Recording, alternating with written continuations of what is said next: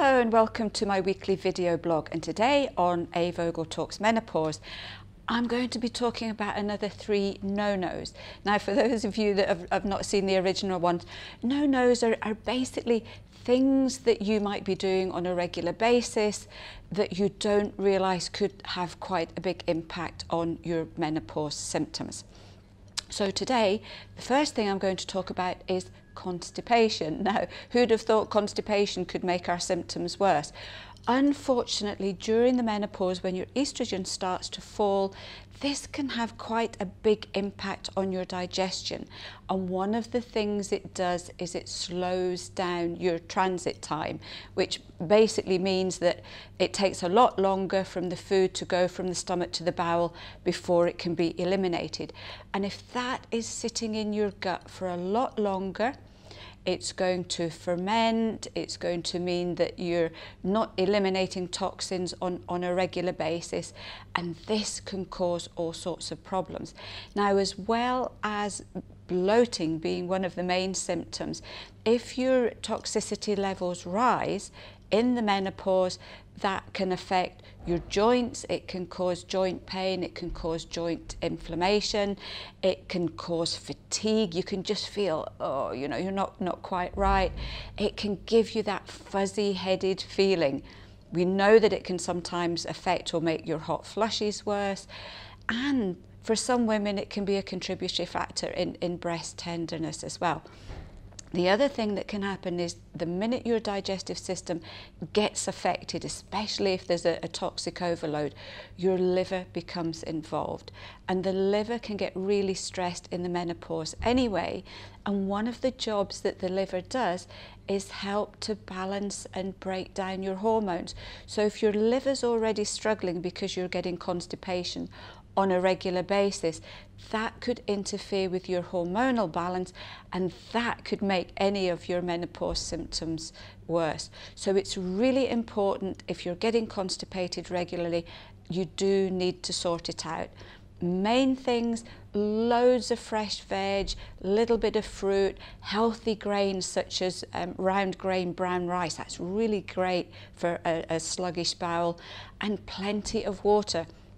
If you are getting hot flushes or night sweats and constipation, then dehydration is usually the culprit for both of them. So make sure that you're drinking plenty of plain water as well as your other drinks during the day. If your constipation is really sluggish, then maybe look at something like our Force, which is known to help. Now, no-no number 2 is decaffeinated coffee. Now, I know a load of you out there are going to go, oh no, we can't have coffee at all. One of the reasons we say try to avoid ordinary coffee is because the caffeine can over-rev your nervous system. That can trigger flushes and sweats, it can trigger palpitations, it can trigger anxiety, it can interfere with your sleep, and it can just make your nerves feel really jangly.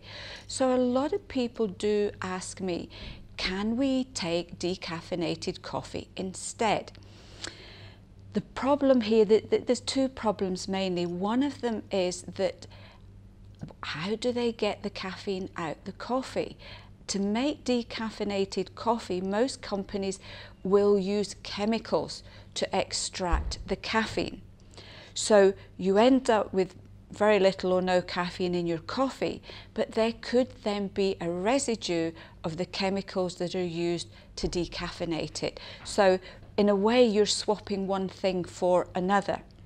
So it's really important here that if you really need a cup of coffee, if you feel that you want something, and coffee's, for a lot of people, coffee is lovely. It's something you can look forward to. So if you want decaffeinated coffee, it's really important to find somewhere on the packet that they use a water extraction method, because that way you're not going to be saddled with all the nasty chemicals. The other problem with coffee is that it's not just caffeine that can be an issue. It's one of these situations is sort of 50-50. Scientists have proved that there are certain antioxidants in coffee that can be very beneficial for your health, but there are also other chemicals in the coffee that can cause negative effects, if you like. So all I would say here is that if you really want to have a cup of coffee, if you want to have decaffeinated, make sure it's water filtered and also make sure that it's organic. Coffee and chocolate are two of the most highly chemically sprayed crops on the planet.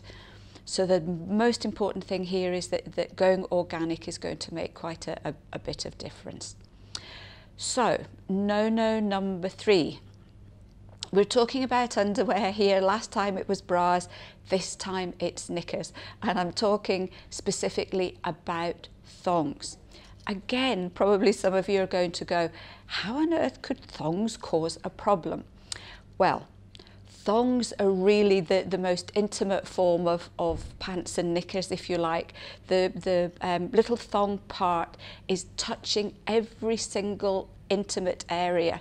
And what happens here is no matter how clean and fastidious we are, when we empty our bowels, there's always some bacteria left.